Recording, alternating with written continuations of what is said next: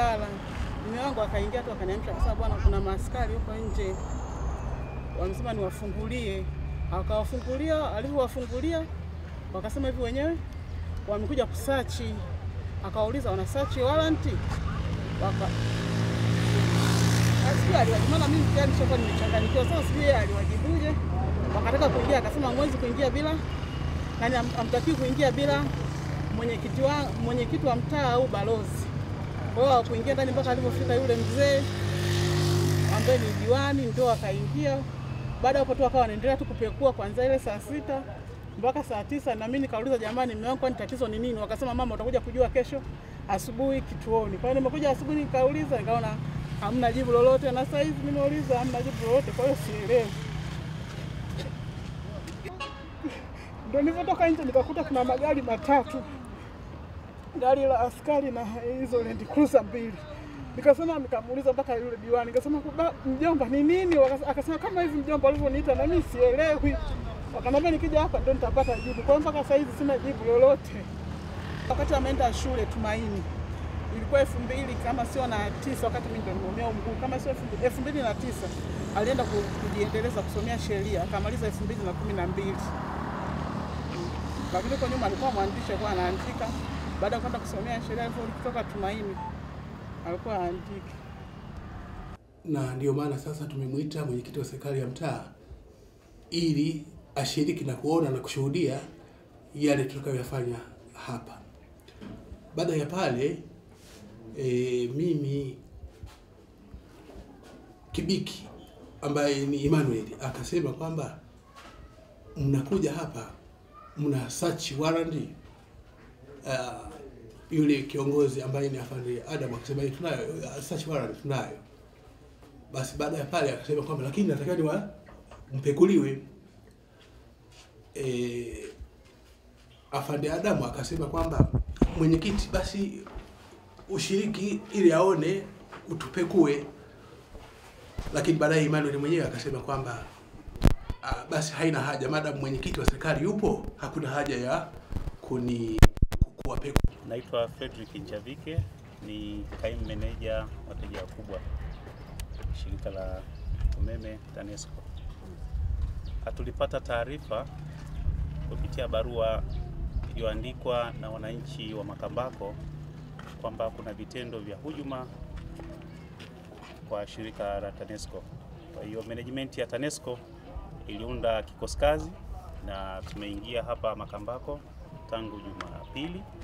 Tumefanya kazi kufuatia hizo taarifa kama ziko sahihi.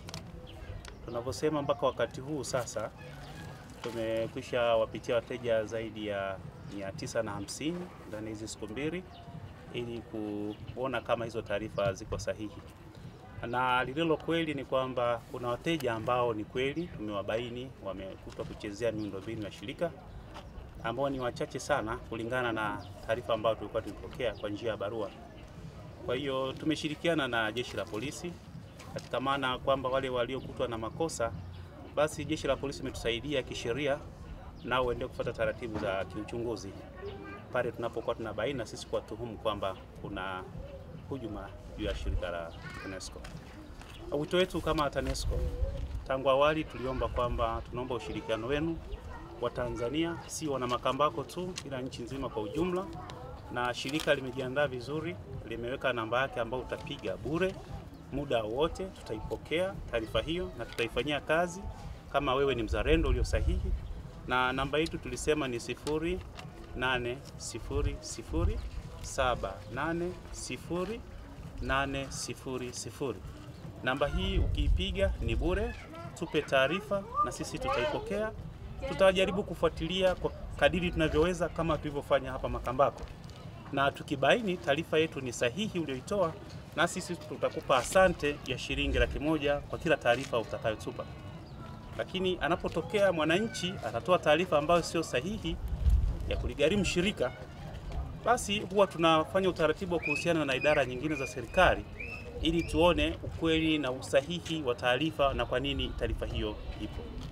Taarifa zake tunasema baada ya kubaini kwamba taarifa hizo si sahihi, tulishirikiana na jeshi la polisi nao kwa nafasi zao wafanye shughuli za kiuchunguzi ili kuweza kujua, kwa sababu tumeipokea taarifa, tumekuja kwa wana Makambako na kweli wanaona kuna sura ngeni, tunafanyia kazi, lakini nini kinachoendelea kwa bwana Kibiki, nafikiri baada ya taratibu za kiuchunguzi kukamilika. Tulichokifanya sisi kama shirika lenye wajibu wa kuwahudumia wananchi, tulipokea zile taarifa zikihusisha kuhujumu shirika la TANESCO Makambako, na kwamba kutokana na vitendo vya hujuma umeme Makambako unakatika, kwamba miundombinu imeingiliwa. Sasa tulikuja hilo kuthibitisha, kuona uzuri ni kwamba baadhi ya wateja ambao tumepitia kama hao 950 kila mmoja tulimhoji, alisema biashara kukatika umeme kwa Makambako haipo. Kwa hiyo tukakuashiria kwamba taarifa hii sio sahihi. Kwa hiyo ikatufanya tuanze kutafuta chanzo cha taarifa kilitoka wapi. Kwa hiyo sisi pamoja na jeshi la polisi ndipo tukafanikiwa kumpata huyo bwana Kibiki. Kwa hiyo ni jukumu sasa la jeshi la polisi kufanya uchunguzi kuona inawezekanaje hiyo taarifa alitoa. Kwa sababu si kana kwamba jeshi na shirika la TANESCO linachafuliwa, lakini pia kuna sura isiyokuwa njema kati ya shirika la TANESCO na wananchi walioko Makambako. Lakini sio mkazi wa hii nyumba. Tangu 2002 sikai hapa.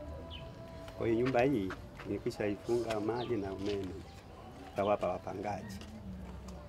Kwa hiyo mpaka leo hata wakati wanabadilisha hizi mita mimi sikuwepo. Nilifika nimekuta mnaniita asubuhi kwamba nije kuangalia, nafika hapa mnasema umeme umechezewa, na mimi nashangaa.